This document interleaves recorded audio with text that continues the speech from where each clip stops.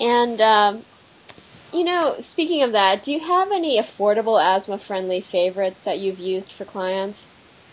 Yeah, like even in my own home, like this isn't necessarily like, as an interior designer, I really like things to look really nice, but I'm just going to give you really sensible things that I would, tell anyone to do. And we've already talked about it. Like, change those furnace filters. I've changed mine even more than recommended. Instead of every 3 months, I do it every 8 weeks.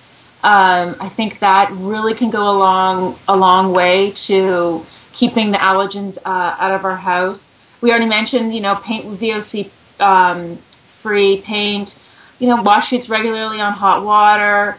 I really like dust mite covers. Like, yeah, I think I've really covered a lot of them. Yeah.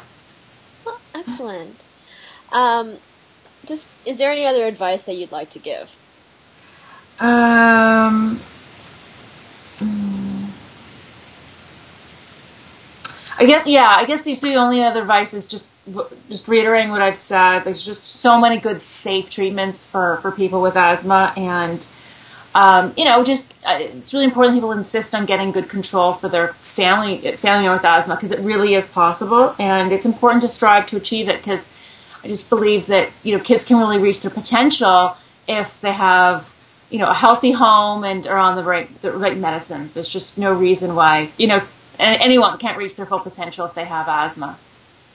Well, thank you so much for being with us today, Allison. If people watching or listening want to keep up with you, what's the best way to do that? Yeah, well, I love Facebook. I'm at Catherine Allison Interiors on Facebook, and I have a website too called CatherineAllisonInteriors.com, and I have a weekly newsletter where I share other tips and tricks on how to get a healthy and great-looking home. Awesome. Thank you so much for being with us. Thanks so much for having me, Lisa.